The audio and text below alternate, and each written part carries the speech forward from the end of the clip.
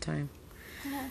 Hey guys, okay, so I wanted to show you this quick little face paint that I made for my son. I just did it right now. I just completed it. Come here. We went ahead and used some Walmart face paint, put it on his arms. He wanted it to kind of look like, you know, blood and stuff. And he has this Nerf thing that he got. He needs to add some bullets on here.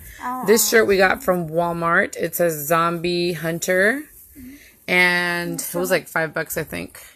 And I just did this on his face. So that's the zombie face paint that I found on Google. Which is very gruesome. So I just went ahead and shaded in with a green face paint. Added some yellow, some green, some black to it. And on this side, he just wanted it like splattered and stuff. So that's what he looks like. So we're going to go ahead and go to some festivals right now and have some fun. Well, there's like the Muertos, because I'm a zombie. Oh, yeah, and then we're also going to go to Dia de los Muertos, so, yeah. Anyway, guys, thank you so much for watching. Hopefully you guys enjoyed it.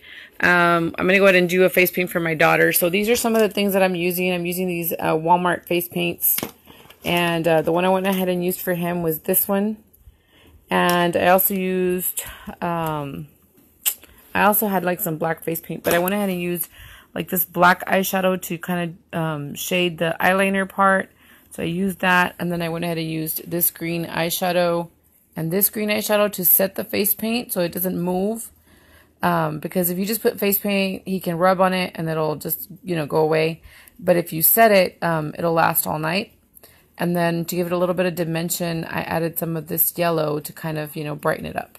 So that's what I went ahead and did for him. I'll go ahead and do another video to show you what I did for my daughter. Thanks for watching. Talk to you guys soon. Bye, guys.